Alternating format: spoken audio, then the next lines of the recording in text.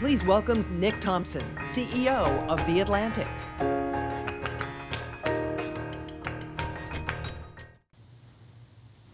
Hello, good afternoon, and welcome to our Ideas Stage. I'm Nicholas Thompson, I'm the CEO of The Atlantic, and I'm joined by Tom Fanning, the CEO of Southern Company. How are you? Oh, man, I'm doing great. Great to be here. We're delighted to have you here. Let's start with cyber war. Let's do it. You know a lot about cybersecurity. You work with the president on it. It's a big passion. But most importantly, when the next big conflict comes, the hackers are coming after you. Tell me about how you think about protecting your infrastructure. So the fascinating thing is to reimagine national defense in America. In the old days, we had these models where we had the Soviet Union on our right, NATO on our left, and we had a tank battle on Poland. Today, the battle is on our telecom networks. It's our electricity grid. It's our financial system. And the reimagination of the private sector with the government is that the private sector cannot be protected by wars fought on other people's beaches. It is here, and we must join in the effort to protect this nation's national security.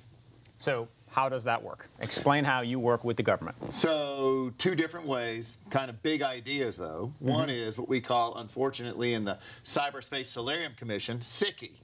Systemically important critical infrastructure. You can't protect everything. I'm not after punks, thugs, and criminals. I am after preventing the existential threat from being visited. So what we got to do is identify where things in America are most important to preserve our way of life.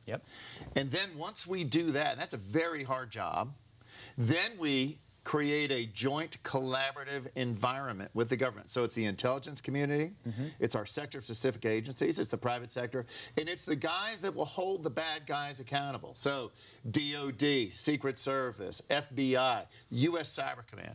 We are all in the same place, either physically or virtually, and the aspiration is that in real time, we will see everything going on among and between us. So you have to protect the things most important in the American way of life. So the electric grid, power, football stadiums. Oh, yeah, absolutely.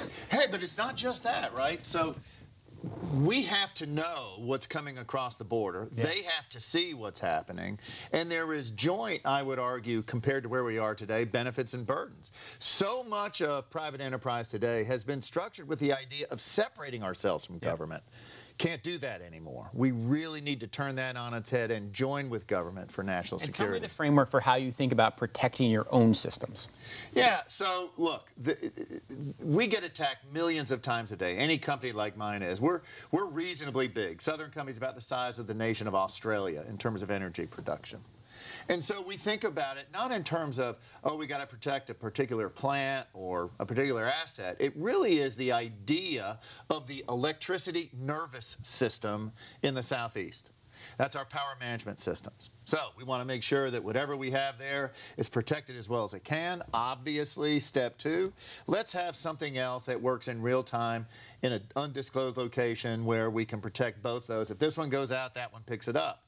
If both of them go out, we have a strategy called spare tire. And it's just like your car. Well, you have your blowout, you put that ugly thing on your car, and it'll get you from the accident to a gas station. And we can run the power system in that manner. It'll be a little ugly. I wouldn't want to run a power market with it, voltage swings, but we can still survive. The final one is very interesting, and it's called MacGyver. Let's figure out a way to withdraw from the digital age. It's roughly the way the electricity systems in America were run in the 50s. And so what we will do is effectively run the system manually. Unfortunately, all those people that used to do that in the 50s are probably dead. And so we've got to rethink how to run the system and rethink how, during the worst of times, we can keep the lights on. Well, I'm hopeful we never get to spare tire. Hey, I'm man, certainly me too. hopeful we never get to MacGyver, but I'm glad you're thinking about it. Let's talk about electricity sources. Clearly, the mix of places and methods from which you get electricity is going to change a lot over the next 20 years. Tell me where you are now and where you're going. Listen, the world is on a march to net zero, and we've got to get there as well. We've committed. We were one of the first companies to commit to net zero by 50. I know the Biden administration wants to accelerate that as near as 35, so we'll see what we can do. We're absolutely in favor of helping to support that initiative. In order to get there, transitioning away from fossil fuels. We put in place a goal to get 50% reductions by 2030. We did it a decade early. We did it in 2020. But getting from 2020, 50% to 100% is a different kettle of fish. Here's what it's going to look like at the end of the day. In the Southeast, about 50% of our energy will come from renewables. It's going to be mostly solar. We just don't have wind flows. Our wind is imported from places like Kansas and Oklahoma. Going to be about 20% nuclear. The rest of it is going to be a combination of a variety of other things. Could be hydrogen, it could be storage, it could be some pretty cool stuff, but it might be natural gas. When it's natural gas, what we're going to do, I think, is capture the carbon effluent from the production of energy with natural gas. Or what we will do is offset carbon emissions with net negative strategies, whether that's bio, whether it's direct air capture, or some hybrid. Let's start with the 20% nuclear. How are you going to get to 20% nuclear? Well, we're kind of already there. And in fact, Southern Company is the only company in America that's building new nuclear. Hopefully we'll bring it online in 22 and 23. But it's the only real new nuclear plant in a generation of Americans. It's been like 40 years. Right. And how are you dealing with storage and all the questions about that? Used fuel storage. Well, so we've got plenty of capacity on site. And one day, what I would love to do is reuse that fuel, because there's plenty of energy left in that stuff.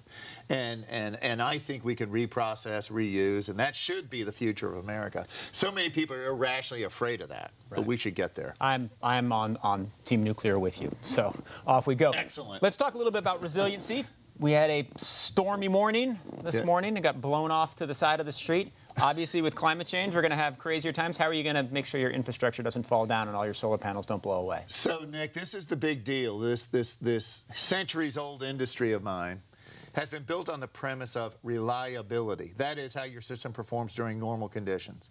The new deal is, whether it's cyber, physical, weather, you name it, is resilience. That is, how does your system perform under unnatural circumstances? And in fact, I help lead something called the Electricity Subsector Coordinating Council, where we run the national response event. So when you see these 20,000 people coming into Louisiana to help, I help orchestrate some of that stuff. Okay, what you have to think about now are, when you think about normal distributions of outcomes, work more in the tail.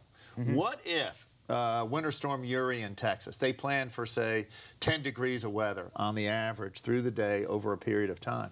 But what if it's zero? What is the marginal cost to protect versus the marginal benefit that could be enormous? And so I think we need to rethink all of those equations. We're doing that today at Southern Company. All right. Well, we are almost out of time, but it's lovely to hear about a man who runs a company, spends half his time trying to protect it from hackers, half the time making sure it stands up and getting power to everyone. Thank you so much, Tom Fanning. Nick, great being with you. See you, bud. Cool.